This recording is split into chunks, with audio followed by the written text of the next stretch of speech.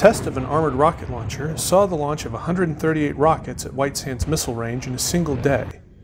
The goal of the test, conducted June 16th, was to evaluate the improved armored cab on the M270A1 Multiple Launch Rocket System, or MLRS, a tracked vehicle capable of launching many different kinds of rockets and missiles.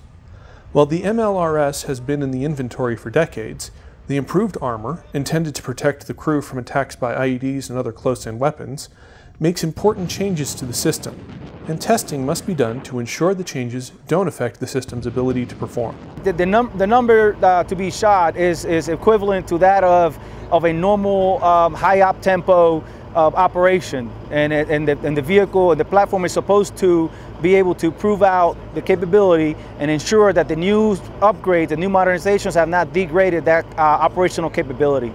To get the most realism out of the event, soldiers were brought in to operate the launcher, putting the system through the same kind of stress it would see in the field. I think it's different in the aspect that we're getting our hands on something before everybody else is. We're going to get an opportunity to pass some of this information on to some of our counterparts in the rear.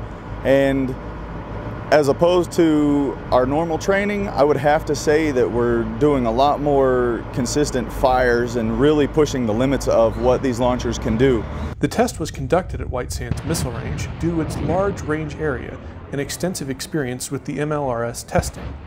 A special launch area was cleared to allow the MLRS to move between shots, just like it needs to do in combat, and the airspace cleared to ensure the test was conducted safely. Well, the MLRS program in general has a long history with White Sands. We've been testing with them essentially since their beginning, and we've continued to provide them, the support they need to do these new system tests as well as launcher tests. By modernizing the MLRS, the system will be able to see continued use for the foreseeable future.